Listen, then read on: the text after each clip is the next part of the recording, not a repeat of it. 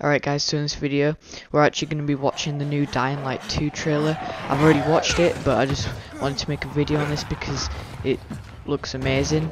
I just got a notification on my phone and it's a Dying Light 2 demo trailer, and I wasn't expecting it at all. I'd not heard anything from it, but I'm just going to let the intro play, and then I'm just gonna be silent for the rest of the video whilst the rest of this trailer goes. It's actually like a lot different to the first one, but it's sick.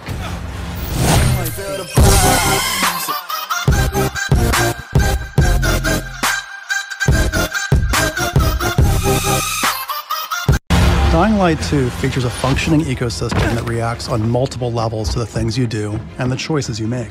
In the example we're about to show you, our protagonist undertakes a mission for the Peacekeepers, one of the many factions active in the city.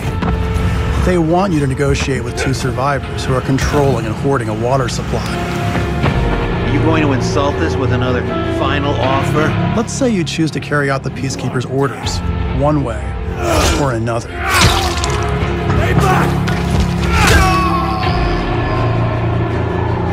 After this, you'll start seeing a significant change in the city, as access to the water supply has allowed the Peacekeepers to bring stability and develop the area. There's even running water for the people at street level. And that raises their morale and allows you to replenish your energy on the go. But there's a cost to this. The PKs have a rigid approach to law and order. So while the streets may be safer, it's only safe for those who side with them. So if you get on their bad side. Now let's return to that moment of choice. And instead of killing them, you choose to team up with this group to supply water in the black market. As you will see, this creates a very different set of consequences for the city. With water being a precious currency, it brings you access to new resources and trade. But this in turn attracts the worst type of people to the area. And this is just a single decision, one out of hundreds you'll have to make. But it allows you to carve out your own world, your own city from the apocalypse.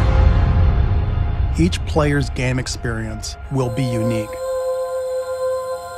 And by the way, this is just what happens in the day. At night, well, things tend to get a lot darker.